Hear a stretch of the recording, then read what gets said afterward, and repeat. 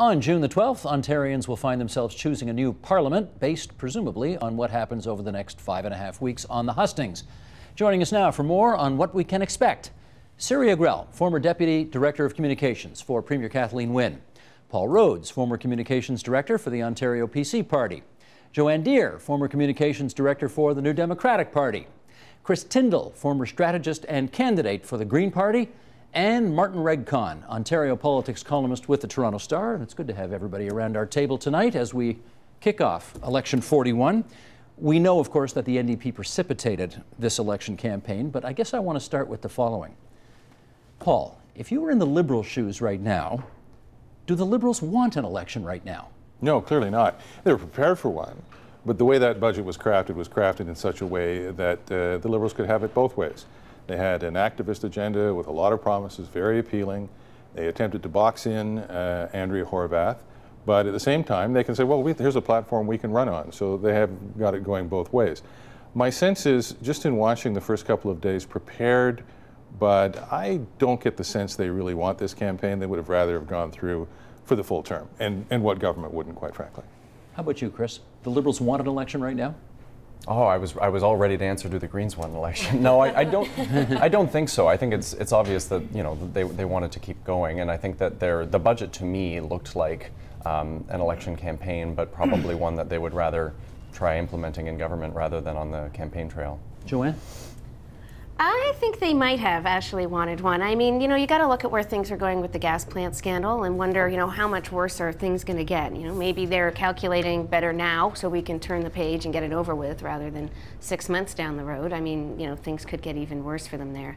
And obviously, they were very prepared. Kathleen Wynne had her bus this morning, so, obviously they were ready to go. They had, I think, their first rally Friday night, didn't they? Yeah, budget was introduced on a Thursday, first rally Friday night. I think that was supposed to be a staff party for the budget. Yeah. Hastily. It turned into something else. Yeah. Did the Liberals want to go now? I think it was exactly what these guys were talking about. They wanted to see which way it could go. I'm sure they would have happily kept governing, but I don't think they're disappointed that the Justice Committee isn't going to be sitting next week. And hearing more testimony on gas plants and so on. I'm a little disappointed. I kind of wanted to see that Peter Face guy. You did. Yeah, I think you're kidding. Maybe just a little bit. Martin, how about it? I think we have to remember that the worst day in government is better than the best day in opposition. So there's no way that Kathleen Wynne wanted to give up power now. That's not to say that her organizers, her campaign organizers, weren't chomping at the bit. I think they were. When you spend all that time preparing, it's very hard to kind of call off the horses and turn back at the last minute. So once you maintain that momentum, you're ready to go. From Kathleen Wynne's point of view, on the upside, waiting, she would have been able to benefit maybe from a better economy. On the downside, she's got some labor negotiations ahead of her this year that could cause more trouble. Mm-hmm. Your excellent friend, John McEtitian, with whom you've been on this program a couple of times. Right. One of the last times he was on, we talked about this issue of timing and who benefits by going now or waiting, etc. I want to play you a little bit of what he had to say, and then we'll come back. And I'm just kidding. You just met him. He's actually your longtime friend. I've known John for years, sure. Yes, you have. We're secretly dating. I really? Also don't think that's true either. But Tweet that out. Can you roll this tape, please, and get me out of here? Go ahead. If I look at what's in the NDP's best interest, it would be to give this investigation enough time. I think, if anything, there's a solid reason now to say, whoa, we're not rushing into an election where people can say, hey, it wasn't me, nobody I know, met the guy once. What will happen is a thorough police investigation and either no charges or charges, and then that becomes more fascinating. Now, we won't by the end of this mandate, if there are charges, get to a legal case, but the charges, if I was the leader of the NDP, I'd prefer going into an election with a set of charges against the Liberal Premier's office as opposed to an investigation. Joanne, I have to tell you, I hear that a lot. That in terms of timing, since it was the NDP's choice of when to have this election, by voting no confidence in the budget, or would have, you took some arrows out of your quiver and threw them on the ground. Is that a fair point? Well, let's not forget the Conservatives also voted against the budget. It wasn't just us. But, I think you really have to look at the calculation. I mean, how long do you wait? The NDP has played a very large role in uncovering these scandals and really making sure that this stuff has gone public. So, I think on the other side, if we had supported the budget, it kind of looks bad in some ways that, you know, you've been telling us all this time how corrupt this government is and uncovering all of these scandals, whether, you know, Orange, eHealth, you know, they've been piling up. And so at some point you just have to say that, you know, this government doesn't have, you know, the support of Ontarians anymore. And I really believe that, you know, the NDP was out there and we've been, you know, talking to people and listening to people, and people are really kind of fed up. And I don't think it would have looked very good actually on the NDP if we'd, you know, given all of that, then said, okay, it's all right, but we're going to wait a little longer. Well, Paul, could Andrea Horwath have said, look, we all know what our feelings about this government are. However, there's a new pension plan for retirement income security in this budget. There's a tax on high-income earners. There's new money for early childhood education workers. There's new money for personal support workers. There's a few things to like about this budget, so we're going to hold our noses and pass it, and we'll deal with this again in a year. I was very impressed with the interview that Andrea Horwath did earlier in the show, where she said, look, I can't believe any of this. There's too much in this. I mean, even Andrea Horwath is showing glimmers of restraint in government spending as far as compared to Kathleen Wynne is concerned. I think there was a sense around Queen's Park and certainly a sense across the provinces, you know, we've actually had enough of these people. They've been in for a year. We haven't had the chance to vote on Kathleen Wynne. Well, I'm talking specifically about Kathleen Wynne. We haven't had a chance to vote on her, and sort of enough was enough. And I think Andrea Horwath made the decision that she needed to make. I'm not sure it was a decision that she wanted to make personally. I think she was very torn. And so if Kathleen Wynne didn't want the election, and Andrea Horwath might have been back and forth a bit. I mean, the only people that want this election is us. We're looking forward to it. Let's get it done. You wanted it the second after Kathleen Wynne won the leadership at Maple Leaf Gardens. Absolutely right. Yeah. I don't know. I think that you might be underestimating what she thinks about this election. I think she stands a pretty good chance against Tim Hudak, frankly. Who's the she? Kathleen Wynne. Okay. I don't think she's actually that scared of Tim Hudak. I think she feels pretty good going up against him. Would rather still be in government. Well, you know, she likes being in government, obviously, and I think she's quite good at it. But I think, you know, she has been in there for a year, and I think she wants to be able to govern without an asterisk, right? Without people saying, oh, you're the unelected premier. So I think she kind of welcomes the opportunity to say, okay, let's put it to a vote. Let's let people decide whether they like me or they like Tim Hudak, and then I can go on about what I'm doing. What do you say, Chris? Well, it's interesting because the Liberals have often, in recent general elections, have entered as the underdog, and it's always looked like a bad idea. And then they've been better at campaigning than the other parties. So it'll be interesting to see if not too hard. Well, I mean, I think that's true, though. I think that in Ontario, the bar is, I've felt very cynical as a voter. I feel like the bar's been pretty low. And you even hear that sometimes in the rhetoric, say, well, sure, we're bad, but we're not as bad as they are. That feels like sometimes the level of debate at the Ontario level. So we'll see how it turns out. And that worries me, actually, about Horwath having to deal with this. I think it's very cynical to say it's your fault that this government fell on this budget. Like, I think that actually has a negative impact for a lot of voters, saying, are we really going to spend a week debating whose fault this is? Like, let's talk about what you want to do. Like, I think that this whole conversation is actually bad for everybody. Yeah, but it's inevitable in the first couple of days, and there's 41 days of campaigning, so we'll move on to other things, trust me. But what about that? Do you think the timing of the NDP's decision to take this government down, could they have made a different decision?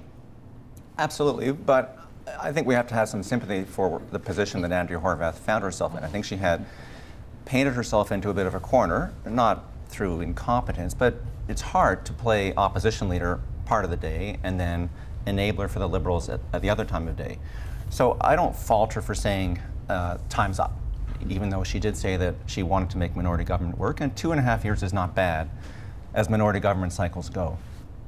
What I think we have to be candid to our viewers about is why she's calling the election. So if she says she's calling the election because she doesn't trust the Liberal government to deliver. That's what she says. That strains credibility a little bit because a Liberal government, as I think you pointed out in some of your questioning, has delivered reasonably well on some of those issues. I mean, auto insurance, my auto insurance rates went up as well the last 2 years, but I understand what an average is. And on average, the superintendent has said that insurance rates have gone down about 5 or 6 percentage points, which is about not bad for halfway through a 2-year cycle.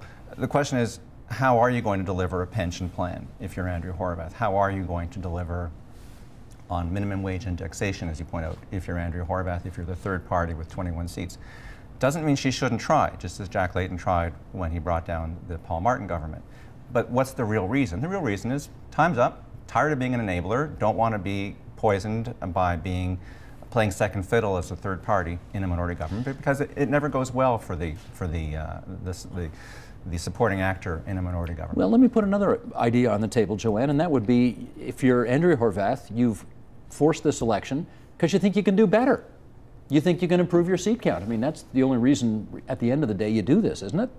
Well, not always. I mean, you know, I know it sounds crazy, but maybe sometimes political leaders aren't always just looking out for their own party's best interest. You know, I do sound crazy. I know, but you know, I do believe that. You know, I mean, Andrea is the kind of person who I really believe is, you know, when she says she's trying to do things better for Ontario families, that she really does believe that. And of course, you're always taking a bit of a gamble when you go to election. And we've seen, you know, Pauline Marois, of course, you know, is someone else who didn't think she was taking a gamble, but look how that ended. So, you know, whenever you go into a campaign, I think, you know, all of the leaders right now should be a little nervous. I think anything can happen over the next few weeks. Can I just pick up on that? You never know. Is that true? You've all seen a hell of a lot of elections around this table. And in almost every single election, not anything can happen. There's only a very small number of things that can happen. Paul, in this election, can anything happen? Yes. And why do you say that?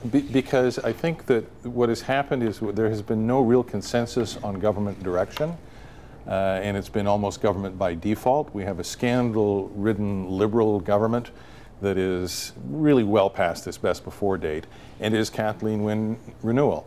Tim Hudak offers a very different vision for the direction of Ontario, of fiscal responsibility, a million jobs plan, which is strongly contrasting what the NDP and Liberals would like to do.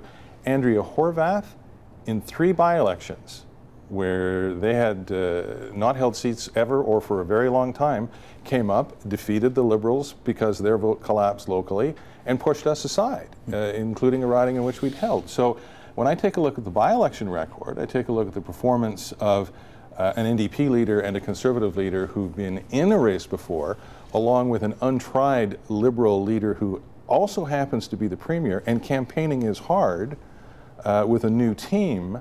There are so many variables going on right now, I wouldn't make a prediction on this campaign if you paid me. Even if I paid you? Even if you paid me. There's a number, there's an amount he could pay. Well, no, not even if you paid me. Because I wouldn't want to be that wrong. I would let Martin be that wrong making a prediction, because that's what he is paid to do. I don't make predictions in these kinds of races other than to say there will not be a Green majority government, 110%. There will not be a Green minority government, and there will not be likely an Andrea Horwath majority government. Beyond that, anything that possible. allows for 5 other. That's bold. Well, actually, that allows for 5 other possibilities. Correct. I haven't done all the permutations, but probably 5. So Liberal minority or majority, Yes. Tory minority or majority, NDP minority. You think all 5 of those things are possible? Possible, not probable, but possible. What do you say? I think he's right. You know that you have It's no that idea fluid? what's going to happen.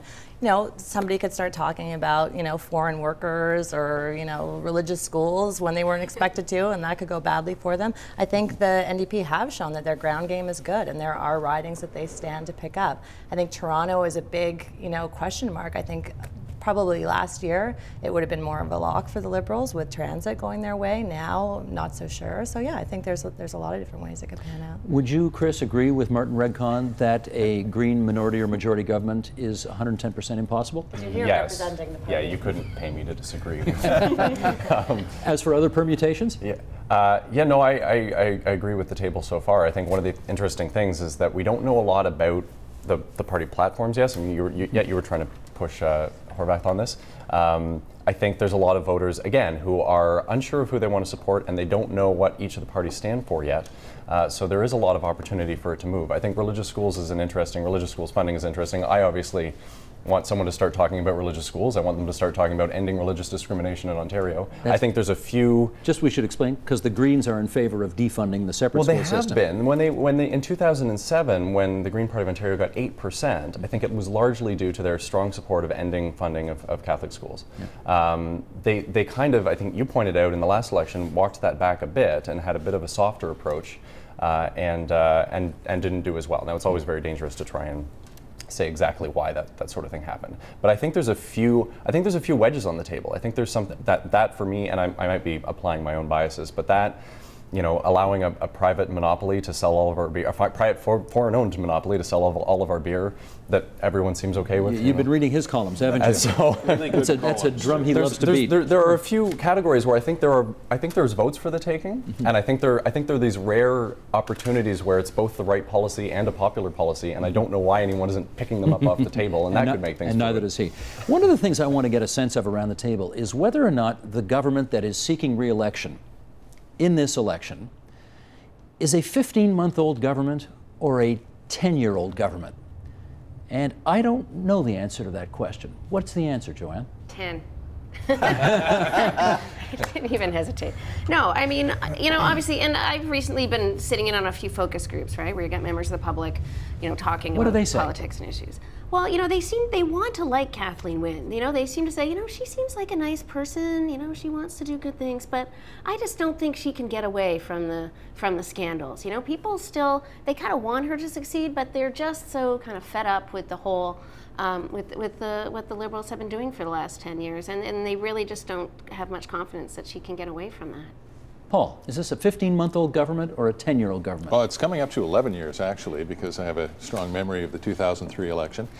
I think that we, in 2003, under Ernie Eves, tried to suggest that it was a new government and a different government, and it wasn't. Certainly not in the minds of the voters. People went, yeah, I had enough of you. With us, they wanted a more peaceful regime, that there was too much confrontation. I think at the end of the McGuinty-Wynne administration, it's like, oh, we're just tired of you people. And all that stinky stuff you've been doing, $1 billion on gas plants, my hydro bill is so much higher, why aren't things getting any better? And I keep seeing deficit numbers go higher and higher and higher. And much in the same way in this budget, Kathleen Wynne has come in with a lot of stuff that sounds really good. If you take a look at that infamous 2003 budget held at the auto plant, Magna. Yeah, at Magna, you will see much of the same thing. And the public reaction then, I think, will be what it will be now. It's just like, oh, we don't buy any of that. What we want is leadership that cares about what we care about. Siri, clearly, Kathleen Wynne's job after she won the leadership was to make it seem as if this was a brand new Liberal government. Yeah. How well do you think she has done in making that case? It's a hard case to make, right? Because you have your internal pressures too, that a lot of people who work in your government came up through your predecessors, so you can't distance yourself too much without alienating the people who work for you, so it's hard. I think, though, that you're underestimating the drastic nature of the change that has happened in that government. She is a very different person, and just in her work ethic alone and the way that she runs her government and her commitment to the issues and the amount that she's out there, like Martin, you would have seen this, the amount that she's actually out on the trail and actually talking about these things and her grasp of the issues, I think you don't want to underestimate that. And I think that we do see that people say at the door, I don't like McGuinty and I don't like the Liberal brand, but I like her. And she's gotten people's attention in a very short amount of time. And I would be very worried. You said that she's untested on the campaign trail. I would not rest too easy on that, because she will run anyone into the ground, and I think she will be pretty impressive. Like I wouldn't suggest that she won't be able to break through. Is this a 10-and-a-half-year-old Liberal government or a 15-month-old Wynne government? I think it's a great question. I obviously don't have the answer, but I think I have to agree that Kathleen Wynne is different from Dalton McGuinty in the same way that Andrea Horwath is different from Howard Hampton. They're just different leaders, different styles, different genders, different policies, different approaches. Just think of how the party, the NDP, has shifted from under Hampton to Horwath to a more populist and less sort of doctrinaire orthodox New Democratic Party approach. So I think they are different. I also think it being a 7.5-week campaign, if you start today, there is a lot of time. 7.5 weeks? Sorry, 5.5. 6.5 weeks, because it's 6 weeks. It's 41 days, plus we have to add in a few days starting to this unofficial phony war of today. Sure. That I think people haven't really seen Kathleen Wynne that much. So she is an unknown commodity. So if you ask people today in a focus group, is she different from Dalton McGuinty? You know, they have this vague notion of her from a year ago. But after 6.5 weeks, she will have more of an opportunity to define herself, just as the opposition will try to frame her as McGuinty, an extension of McGuinty. I don't think it'll be that easy to do that. I think they do have different approaches. I think the pension proposal is one thing that McGuinty would never have attempted. He cared about pensions, but he never did anything about it, and I think she has shown that. On minimum wage, she's different from McGuinty in what she did. So I think she has an opportunity to define herself in a way that Andrea Horwath did as well. Joanne, if you like the NDP, how concerned ought you to be that Labour appears very split right now, certainly in terms of what Andrea Horwath did on the budget, but maybe even going forward? Not particularly. I mean, you know, in the past, the Canadian Auto Workers have endorsed Liberals as well. They haven't always been, you know, 100% on board with the NDP. So, you know, it's not like Labour, as Tim Hudak would have you believe, is this big, huge behemoth that, you know, Andrea Horwath is jumping at every time they say. So, I mean, not particularly concerned. I mean, obviously, you know, it's important to have the support of the unions and workers in general. But, you know, I think Andrea is right when she says, you know, it's more critical to have the support of, you know, voters and Ontarians and everybody. Of course, the organizations are important, but, you know, I don't think it's that big of a concern going into the campaign. Having said that, something called, yeah, go ahead. Though, it's now Unifor, so it's the old CAW, but it's also it's a merger with another communications and paper workers union. And you also have Sid Ryan of the OFL, who is a former NDP candidate, at least twice, I think. So that's interesting that Sid Ryan came out so strongly. Indeed. And, you know, we're trying to figure out here what Labour's going to do. And the Working Family Coalition, is that what they're called? Working Families Coalition? Are going to spend... It's now Working Families for some reason. They dropped the coalition. Oh, okay. They're going to spend $5 million, I think, probably, trying to defeat Tim Hudak. How influential is that likely to be? I think that really was a defining issue in the fall. Like you saw it with the Premier, she started talking a lot about labor. Hudak started talking a lot less about it, and I think that it will be a big deal. I think it was working quite well for her when she started talking about right to work and the dangers of that. It took people's, it caught their attention in a positive way, so I think you'll be hearing a lot about it. Chris, what about it? It's been very influential the last couple of campaigns in a row. Yeah, I don't think anyone should underestimate the influence that Labour can have, both with money and with feet on the ground. And I ran for City Council in 2010 against a candidate that was endorsed by Labour, and I thought that was going to be really bad for her because it was in an area that was not a left of centre area, and it wasn't an area that typically voted for Labour candidates. But what it was able to do was provide a huge amount of volunteer power. And you saw today, Wynn's event, it was firemen all behind her, right? And so that ended up being really significant. It was an endorsement that I thought should have hurt her based on the platform she was running on and the electorate that she was going after. But it ended up being really, really critical part of her machinery. Why do you think, Paul, that the conservative forces in this province have yet to come up with an equally competitive alternative to the Working Families, formerly Coalition, which is this group of unions that has put a lot of money behind the Liberal Party over the last few elections? Because the union organizations can get that money out of their members, whether their members like it or not. And there is no non-union organization that can say, hey, we'd like $5 million out of our membership to beat the snot out of the Conservatives in the next election. There's no other organization that can do that. I think people have to take a look at this advertising, understand that unions don't do this for free, and they don't do it without the expectation of some very good things happening to them afterwards. Now, as far as the support for the budget is concerned, I would venture to say that if you take a look at some of the communities that are very heavily unionized, Conservatives do quite well. Cambridge as an example, Oshawa being another. So while the union leadership can do this, that, or the other thing, if you're talking directly to the union members and talking about things that matter to them and their families, you will get their support even in areas where the unions are, quote unquote, quite strong.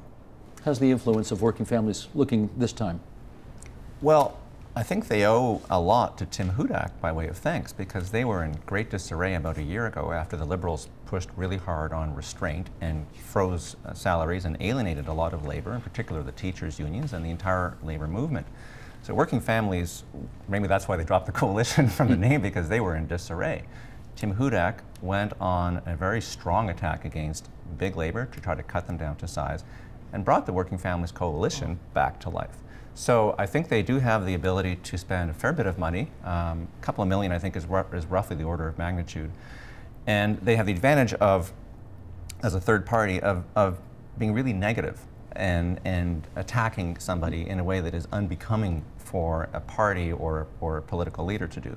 So you can leave the tough stuff to these outsiders, and you can try to be positive and aspirational on all of those things. So I would not underestimate working families, and I certainly would not underestimate the leaders either. I want to just go back to Kathleen Wynne. I think one thing that strikes me about her is that, yes, she has a record. I think Tim Hudak also should not be underestimated, and has a great advantage in this campaign of being underestimated by a lot of media and a lot of voters who were not that impressed by what they saw the last time. And so if he exceeds those low expectations, suddenly he's if not a hero, he's somebody who's doing better than expected. He'll be very different. I think he learned a great deal from the last campaign. I think he's going to use a sports analogy, stay within himself more. There aren't going to be the off-the-wall hot-button issues. You're going to see a very focused leader, a very focused campaign on a series of important issues, and he's not going to be thrown off stride. Although today he had an event where he was thrown off by the fact that he was at what was the place with the Mississauga? music? Yeah, it was Metalworks. a Mississauga. recording studio, and he didn't realize that he had voted against the Music Canada grant, or the Ontario Music Grant. Well, he's actually against bribing companies. It's one of the things that. Then don't have your event there. Here's the problem, because I was there this morning. I drove out, and the problem was that his host was in favor of the bribing of companies. I shouldn't use that word bribing on air. All businesses are in favor of taking bribes from government. His host spoke out and welcomed this music fund. And so it was a bit awkward, because he actually is a supporter of Tim Hudak, but not of his policy. Yeah. So it was no, listen, I have nothing against governments that will, rather nothing against companies that will take money from government for free. I mean, the government of Ontario is going around bribing successful companies to put businesses and jobs here as opposed to offshore. We're talking about message discipline. I think you said focus, and this was an unfocused follow-up. And those are the things that you learn from. But what we're not going to see is, I think, a lot of what we saw last time. I mean, this is not a campaign where, and one of the phrases you used, where I think we're going to see a lot of hot-button issues. I don't think these fly-by-night single wedge issues are going to be a great factor in this campaign. Well, let me try this. There is the ghost of, right, that's always a part of this campaign. Kathleen Wynne won't say Dalton McGuinty's name. He is a ghost of Christmas past that continually is a presence in this campaign. Tim Hudak is going to hear over and over again that he's Mike Harris in short pants, and the specter of Mike Harris, the second coming of, is going to be there. And Andrea Horwath has to deal with Bob Rae, for goodness sakes, and that's 25 years ago already almost that he became Premier of Ontario. But that's still there with some people. How do you get past the ghost of? Because that's there. Well, the difference being is that Tim Hudak was a member of Mike Harris's government, and Kathleen Wynne was a member of Dalton McGuinty's government, whereas I think Andrea Horwath was probably still in high school, maybe, when, I don't know. When Bob Rae was Premier. Bob Rae was Premier. So, no, she wasn't in high school. She was in her mid-20s, but I get your point. Right. Yeah. Look, I mean, it's something, it's always going to happen, and it's always, how you get to the other parties. But I mean, I think there's some legitimate things. When you see a lot of Tim Hudak's policies right now are very similar. Some of the things he's saying he's going to do are very similar to the things that Mike Harris did. So I think it's completely legitimate to draw that comparison there. Chris? I think maybe you get past it by having a strong voice and a strong sense of why you want the job. And I mean, Kathleen Wynne has been reminding me of Paul Martin a bit, in the sense that it was like I got this thing, and I'm now taking over from the previous leader, and why did I want to be here anyway? I haven't felt like I agree that she has a very strong personality that feels different. So I get a sense of who she is, and I get a sense that she's a different person than Dalton McGuinty, but I don't get a sense of her agenda. I don't get a sense of why she wanted the job and what she wants to implement. And you don't have a sense of that yet? No, after all of because the announcements? Well, these announcements feel more like election campaign promises. They feel more like a lot of money being spent. It doesn't feel focused. It doesn't feel like a vision for the province. Madly running off in all directions. Yeah, it feels like trying to, I mean, no matter what she does, she's going to be asked about gas plants. So every answer is another $100 million for, I mean, I agree, there's a lot of hundreds of millions flying to companies that shouldn't be. So it's a lot of spending. It doesn't feel like a focused vision to me. It doesn't feel like, okay, I understand who you are in terms of what kind of premier you're going to be. And I think that would help get past the ghost a bit, because then I can draw a clear delineation. How does Premier Wynne deal with her ghost? I think it's hard, and it's something we talked about right from the day after he resigned. There was debate about how far you can distance yourself from him. And one of the problems, and I think it was in your column today, you used the term throwing under the bus. And I think that's part of the problem. Is throwing that's under the campaign bus. Yeah, Yes. and I think that Just to be clear, you were urging her to throw Dalton McGuinty under the campaign bus. I wasn't urging her to commit homicide, but I was simply saying that it would be expedient politically to be able to throw him under the campaign She's never done that. She hasn't, and I think that the rhetoric is part of the problem, right? When you say it's throwing somebody under the bus, you're putting the blame on her, and there's a value judgment there. It's like the new snitching, right? And I don't think any of us should use that term, because you don't get thrown under the bus. You play in traffic. You do it to yourself. She is not McGuinty, and I think she's doing a good job now. She said that on day one. I'm Kathleen Wynne. I'm running against Tim Hudak and Andrea Horwath. I don't disagree with Chris, however, in that, and I think it's not disingenuous. I think part of her issue is that she does want to be all things to all people, right? I don't think she's doing that because she doesn't think that that's right. I think it's not you know, she's not doing it because it's polling like that. That really is her. She wants to try and fix everything, but I agree with you that doesn't read well as a campaign, right? You can't throw your leader under the bus, no matter how much of a burden they are. And let me do say this, is that I'd rather be in our party than carrying that Dalton McGuinty burden around just a little bit more than I take Dalton McGuinty over Mike Harris any day. Okay. And you will, and you certainly will. But the reason you can't throw your leader under the bus is that there are people in your party to whom the former leader is still someone very important, and they're very loyal to them. And if you try and throw the leader under the bus, you end up with all of that party being much more fractured than you'd like it to be otherwise. They're people you depend on. If Ernie Eves had walked out at some point during the election in 2003 and thrown Mike Harris under the bus, half his campaign team would have quit on the next day. And we had that conversation, but it's like you win the battle, but you lose the war, right? Like that's the risk. So when somebody says to Tim Hudak, "You're nothing but Mike Harris in short pants," what does Tim Hudak say to show that he's his own guy and not burdened by that ghost? I think what he needs to do is do what he intends to do during the campaign, which is get back to talking about his message. And let's talk about the last 10 years, not the 10 years before the last 10 years, or in the case of Bob Ray, the 5 years before the last 10 years before the last 10 years. I think it's a matter of talking about the future instead of the past, and that applies to all of the campaigns, to the Liberals. If we want to talk about what happened, you know, who was in the room at the time when the decisions were made about X, Y, and Z, I think that voters are tuning that out.